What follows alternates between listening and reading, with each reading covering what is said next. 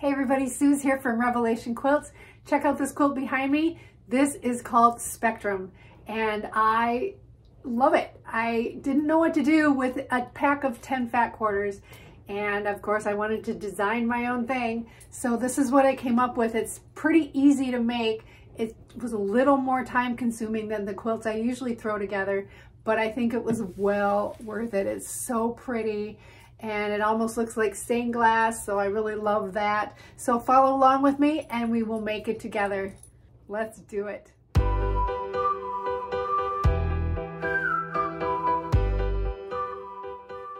So I've got a pack of 10 fat quarters here, and when I get fat quarters, I love to look at them, but I never really know what to do with them as far as designing my own pattern. But I think I finally came up with something that I can use these fat quarters for. They're really cool. They almost look hand dyed. These are Oclo Mason for QT Fabrics. I don't know where I got them. I think I may have gotten them from the Soya brothers. But I don't know. I've had them for a little bit, but I think I've come up with something. So let's get started. First thing I'm going to do, I'm going to iron them all out so they're nice and flat. Okay, so I've got all my fat quarters ironed up, and man, are they pretty. They are so gorgeous. I just love the colors, and like I said, I think they look almost hand dyed, but I know that they're not. But I just love the colors. I love the variety. So I've got 5 here, and I'm comfortable cutting 5. Now these are fat quarters. Fat quarters usually measure about 22 by 18, but you will want to measure these because sometimes they fall short or they're a little bigger. So I know this is 22, so I know I can cut it on this side. I can get 6 rows that are 3.5 inches. Because if I take, let's say I take 21 and I divide that by 3.5, I get 6. So I am going to cut, and I am trying out a new blade with this quilt. So this is a titanium blade that I got, and I have done a review on this, which is already up. And they're giving us a special price on these blades, so you want to take advantage of that if you're interested. So anyway, I'm just going to cut 3.5 inch columns, and I'm going to get 6 out of these. So as I'm cutting, I'm just going to set them aside, and boy, that blade is nice. So anyway, so I'm just going to get these cut.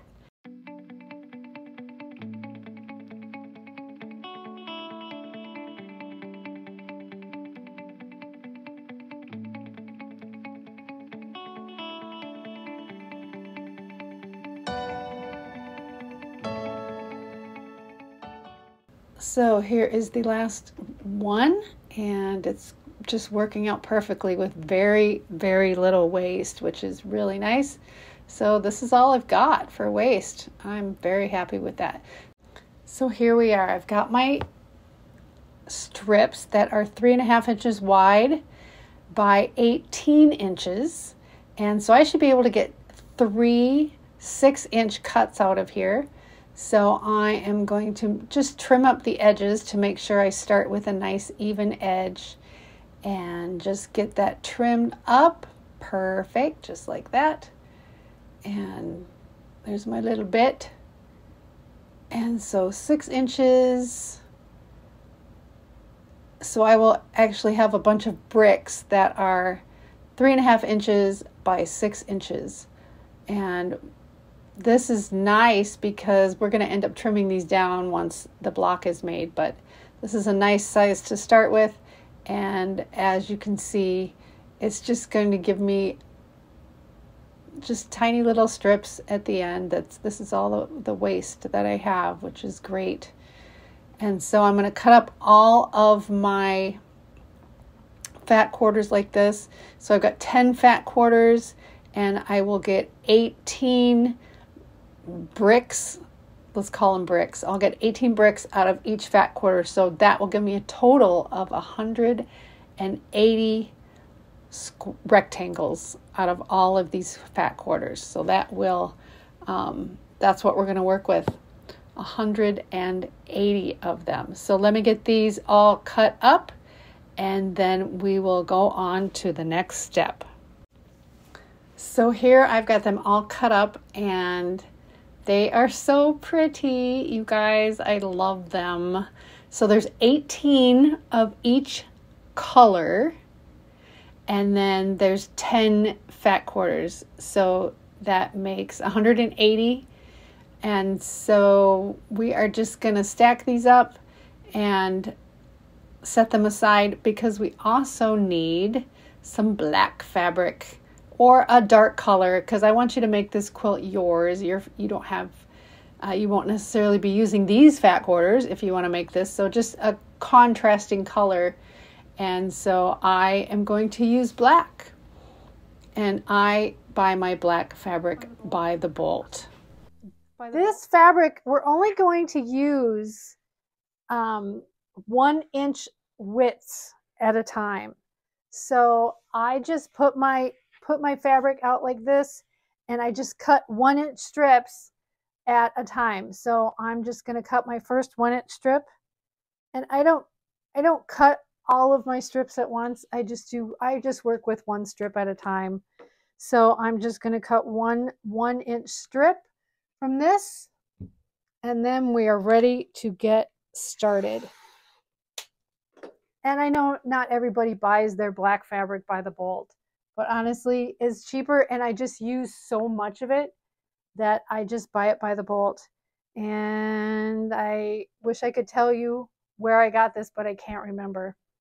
So we're just going to put this aside, and we're going to get our first strip that we cut, and we are just going to make a random cut across the short side of this, and we're going to do it at any angle in any direction. So this is completely up to you. It doesn't have to be a perfect angle.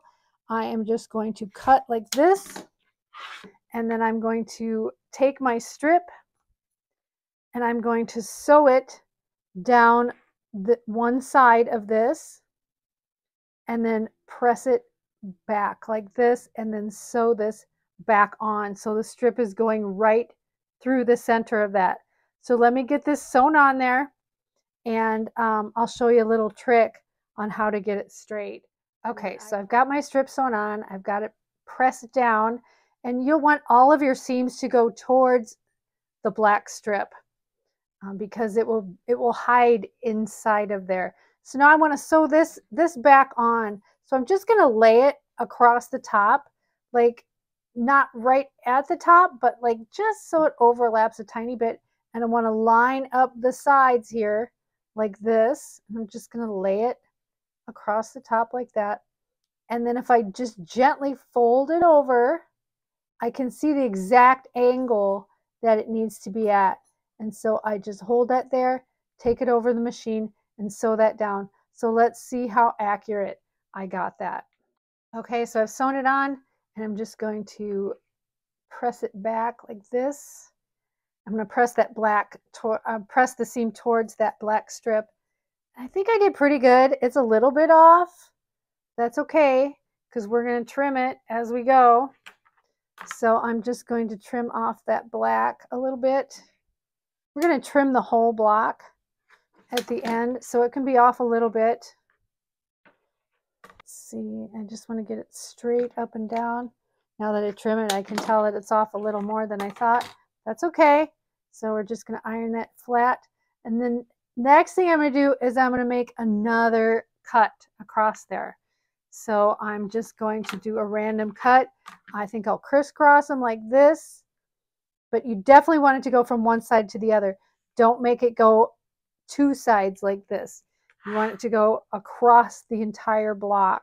So I'm just going to make this cut like that. And I'm going to go back and get my black strip. And I'm just going to sew this black strip like that so it crosses. Of course, they'll be lined up all beautiful. So let me get this sewn on. And it's just easier if you do this all at the machine and keep it nice and pressed. So I'll just lay this on here like that and sew it right on there. So I'm ready to sew it back on, and just line it up as the best you can, because like I said, we're going to be trimming these up, and if you just kind of, figure out where those lines are going to intersect, and then just gently fold it over and just do the best you can. You can figure out what the general angle is going to be. Now I think I'm going to do one more cut. Now on most of my bricks, I am only going to do 2 cuts. Some I will do 3 and some I will do 1. So this one I'm just doing 3 for the sake of showing you. But I think for the majority of them, I'm just going to do 2. And then just to give it some variety. So this is the 3rd one. Okay, so this is what the block looks like after I've got all 3 strips sewn in, and it is kind of wonky, and on some of these strips they don't match up perfectly, but look at the back. I love the back, how it just goes back together so perfectly when you put those seam allowances towards the black. And theoretically, when you do it this way, the block shouldn't change size. But I am not perfect, and I'm sure that you're not perfect either. So when it comes to trimming this block, just do the best you can. You want it to be square, that's for sure. And so when you go to trim it, you will probably notice that you have some little edges that don't quite match up, or your crisscrosses don't match up. This one looks pretty good, but when you go to trim it up, you just for sure want to trim up the black pieces that are sticking out. So we're going to trim those first, and then take a look at how even I got this block. We'll do the other side here too, but I can see that there's going to be a gap in here, and that's okay. So what I think I'm going to do is, I see my little gap right here, so it's not quite a straight edge because it's a little wonky. So I think the best thing to do right here is to trim it so that it is, instead of 3.5 by 6, I am going to trim them all to 3.25 by 5. Now some of these, when you sew the blocks together, some of these you can hide in the seam allowance. But instead of taking that chance, I think I'm just going to trim them all down to 3.25, and so that will take care of that little part. So we're going to go 3.25, and then on the long side, instead of 6, I'm going to go 5.5. And as I do this to all my blocks, that will cover any wonkiness or anything, so I will end up with a perfect rectangle that is 3.25 by 5.5. So that's what I'm going to do to all of them. So yeah, that's going to work out great. Okay, so it took a while, but I got all of these done, all 180 of them. So as you can see, I have some that have 2 strips, some that have 3 strips, and a few that have 1 strip. And so I just wanted a variety, but the real problem for me was figuring out a layout. And thank you for helping me with that. So I put up a poll on my community tab on my channel, and y'all are the best. I mean, you helped me out. It would have taken me 2 weeks to decide which one I liked better. And honestly, the one that y'all picked is not the one that I was going to go with. And so I'm so glad I have you as my tribe, because I don't know, it was so hard. I don't know why it was so hard for me to pick, but I tried to put all the possibilities up there other than just a random one. So these were the 4, and this is the one that y'all picked. So I'm going to put some sashing up on here. And for the sashing, I'm just using more 1-inch strips. And I know that you are going to ask me, how much of the black fabric did I use? And honestly, I don't even know how many strips I cut. It's so hard to tell because you know, like I said, some of them have 3 strips through it, some have 2 strips, some have 1 strip. And then I used strips also for the sashing. I wanted the sashing to be skinny like that, and because I wanted it to kind of look like stained glass. So here is the final. I think it looks pretty cool. I'm going to call it Spectrum because it just kind of goes through all the spectrums of different color. It almost has the look of stained glass so that the light is kind of shining through it. As far as the rows and columns go, I've got 9 down and 20 across. Now, depending on the way that you want to arrange your colors, since there's 180 of them altogether, you can also do rows of 10 down with 18 across. So that also works out really well. So it just kind of depends on, you know, what style you want to use and how big you want your quilt. So the entire quilt measures about 47 by 64. And I think it looks pretty cool. I like the way it turned out. Like I said, it kind of reminds me of stained glass or like a prism or something like that. I think it looks pretty neat. And let me know in the comments if you plan on making something like this. And I'd love to see, you know, what yours looks like, because it really depends on what fat quarters you use. So this was, it took a long time, well, longer than normal, to make this quilt, just because there's so many cuts and so many pieces. And the rotary cutter I used worked out great. And so I'm pretty impressed with that titanium rotary cutter as well. So that's it for this tutorial. I'm calling this Spectrum, and I really like it. I'm not gonna put a border on it. I decided I just want my design to go from edge to edge. So I'm just gonna do it in a simple black binding. So thank you for watching. This is Suze from Revelation Quilts. Stay creative. Please like it, subscribe, and I can't wait to make more. Thank you so much for watching. Bye-bye.